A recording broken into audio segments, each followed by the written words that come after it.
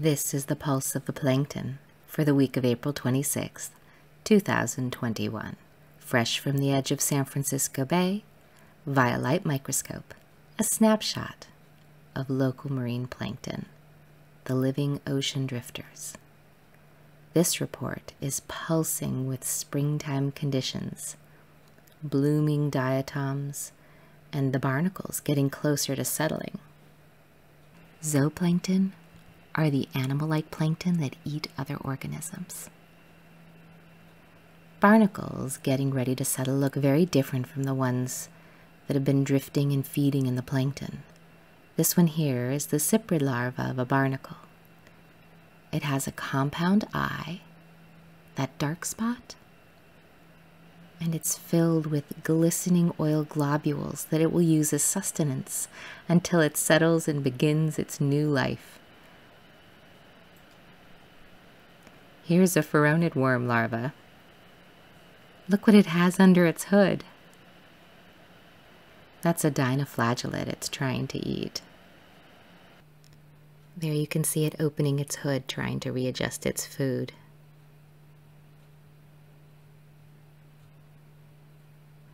This funny rounded triangle shape is the siphonots larva of a bryozoan.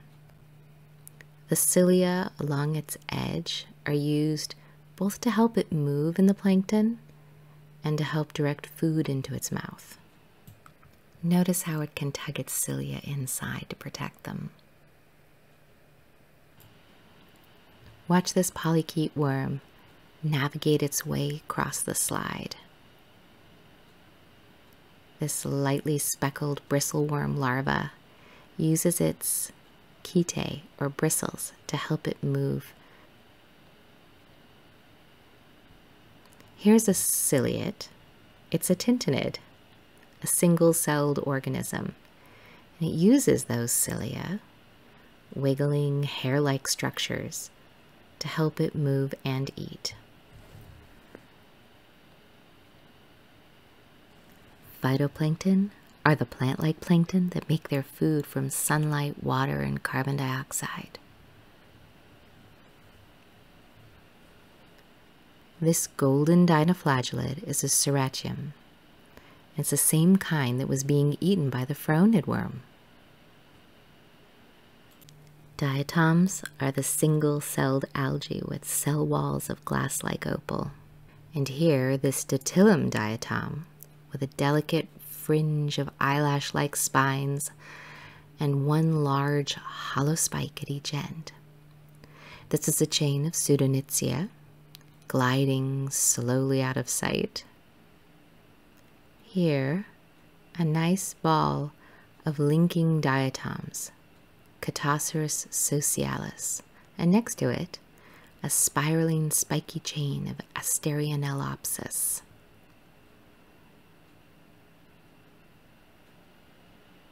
These beautiful crystals are grains of sand that are often scooped out of the water along with the plankton. Since they aren't alive, they aren't plankton. Pacific Coast ocean weather, the week of April 26, 2021. There are many things that set us wondering what we'll see in the seawater even while we're still out collecting it. Maybe we feel the northerly wind and wonder if upwelling has been injecting nutrients into the surface waters. We notice the lengthening days of brilliant sunshine and think how this might be stimulating phytoplankton growth after a dark and stormy winter. During sample collection for this week's report, it was watercolor that had us taking notice. Before we jump in, another quick game of word association. Grass, green. Sun, yellow. Ocean, blue. Wait, that's not really very blue. Fine silts and intense tidal action, and the shallow depth keep much of San Francisco Bay a sort of tan.